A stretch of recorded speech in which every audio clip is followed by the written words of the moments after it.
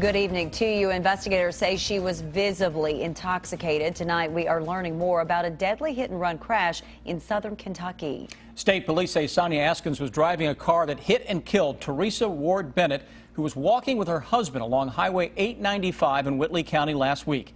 Askins was in court today, and a detective took the stand to lay out the evidence. Victor Puente has the latest in our top story at 5:30. The two people who were hit were walking in front of their home last week.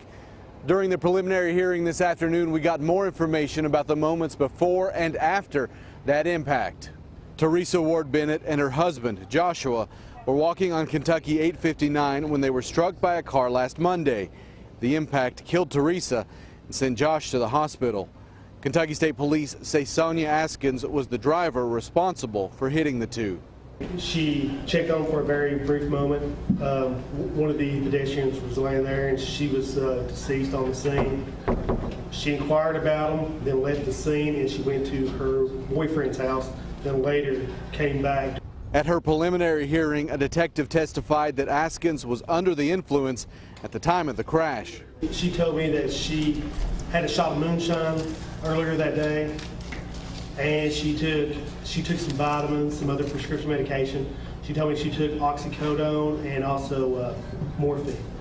The day after the crash, a neighbor told me Askins had crashed on that road before. Today, Detective Kelly said she had lost an eye when it happened.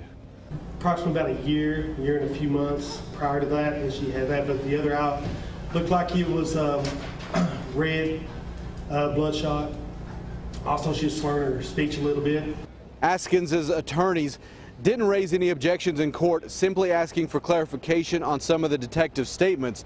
The judge decided there was enough evidence to send this case on to a grand jury that would decide if Askins would be indicted for murder, assault, and several other charges.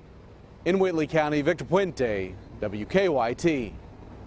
The crash happened in front of the Bennett's home. Last week, Joshua Bennett told us he will not be able to go back there because of what happened.